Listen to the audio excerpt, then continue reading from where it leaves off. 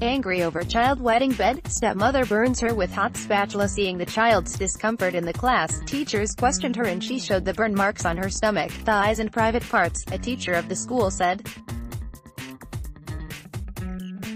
Loading.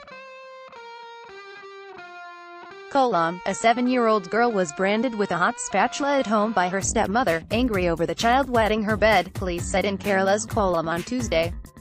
The incident, which took place last week, came to light on Tuesday after the child revealed her ordeal to her teachers when she attended school, they said.